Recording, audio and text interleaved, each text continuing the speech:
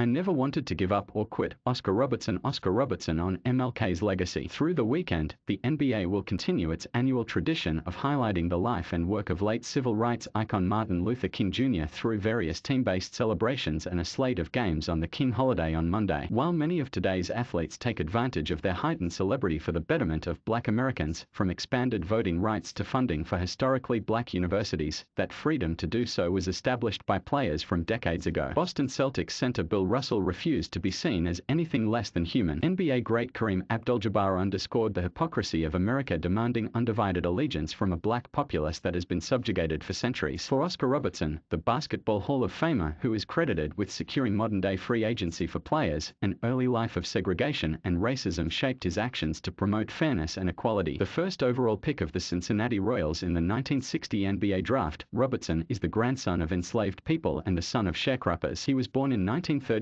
in rural Tennessee, in a country that didn't recognize his humanity as a Black person. Due to Jim Crow segregation in the South, Robertson's father moved the family north to Indianapolis in search of equality. Instead, they found housing discrimination and the Ku Klux Klan. And while racial segregation allowed Robertson to live in relative peace in his all-Black neighborhood and at his all-Black grade schools, it also hardened him for a life and career in sports that, like the rest of America, was still coming around to the idea of Black social progress. He spoke out when he wasn't allowed to sleep in the same hotels as his white teammates. He publicly opposed apartheid in South Africa, and as possibly the most direct result of King's message, Robertson became the face of labor rights when he successfully sued the NBA to pave the way for free agency in professional basketball. The Big O spoke with the undefeated about King's legacy, how Jim Crow shaped his own activism, and why he was never swayed from speaking out. Kevin Mazur at Getty Images for Turner Sports. When did you first become aware of Martin Luther King Jr.? In the early 60s, when he first got started, I knew Rev. Shuttlesworth in Cincinnati, who was very close to him, and we talked about Dr. King and talked about some other people before Dr. King. What impressed you the most about him at that time? What impressed me the most about him was that he had the vision when so many factions around him, all Black factions and white as well, didn't like what he was doing. But he had the vision to say, okay, we gotta do this, and we gotta do it non-violently. Dr. King felt that if he did it this way, and it was so successful because he got some great politicians involved and a lot of people around the country involved in it, a lot of people who wouldn't say anything about it, but they did get involved. And I was so glad that he came along when he did. I'm glad he persevered because I don't think a lot of people in the country liked what he was doing at all. With your background, your grandfather was enslaved, your dad was a sharecropper, you faced segregation and racism in both Tennessee and Indiana. Was there any point for you where you're like, I don't really prefer this non-violent approach? I grew up in an all-Black neighborhood in Indianapolis, all-Black high school. Man, I was happy. I didn't go places that I couldn't go. I didn't want to go to where I'd get hurt. I went to an all-Black school that had Black teaching, and these people were my friends. I went to church. I was a happy man and we won basketball games. What do you think Black players at the time thought of King? Jesse Jackson was with Push and we had Stokely Carmichael, and we had to make sure you got on the right side of whoever was coming. They didn't want to hear too much about Jesse Jackson or Stokely Carmichael in Cincinnati, per se. Dr. King was well received. He was a Christian man, had great ideas, but he had this mission that he had to accomplish, and he did. Later in his life, King transitioned a little to economic justice, the Poor People's Campaign, for example. What impact, if any, did King's economic justice campaign have on you? You look at his profile and look at his strategy and what he was trying to do and how he persevered. So you try to negotiate. You want to get into a room and negotiate and get all these things accomplished. Dr. King, with the economic situation, that's when he faced the worst. He talked about our venture into Vietnam. He got to a point where the hierarchy in the federal government, they hated it. They didn't like it. And I can't imagine, I guess things are going on like that now. A man is doing so much for the country, not for himself, and has hated because people wanted everything to remain the same. I've always said this. I've been told many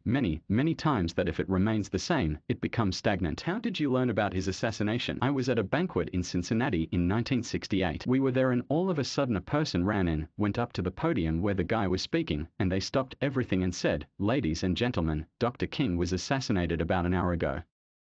And that was it. From that point on you start thinking about things, you start thinking about people who would do that to you just because you've got a different viewpoint. This is someone whose work you had been following for a long time, and then what he represented to the country at the time. What did that make you feel to learn that he had been killed? Made me feel kind of bad. I went home and I told my wife. I just sat down a while, thought about all the other Black people killed, the marching through the South, and Black people in the ground who'd been assassinated and hung and whatnot. But he topped the mountain. It was just like a dynamite going off with firecrackers. After After this happens, you help organize a charity basketball event later that year, featuring yourself, Wilt Chamberlain, Lenny Wilkins, Al Adels, among others. You raised $80,000 for King's Southern Christian Leadership Conference. But outside of raising money, what were you trying to get accomplished with that All-Star game? It was just a small drop in the bucket, because collectively the owners and the players got together and decided to dedicate the game in his honor. It was a good gesture, but I hope that it was able to influence a lot of other people to do the same thing. And I'm sure it did. But it was a small gesture, to be honest. We do this a lot in America. When tragedy happens and strikes us, we see a lot of prayers and we say, this is terrible. This could never happen again.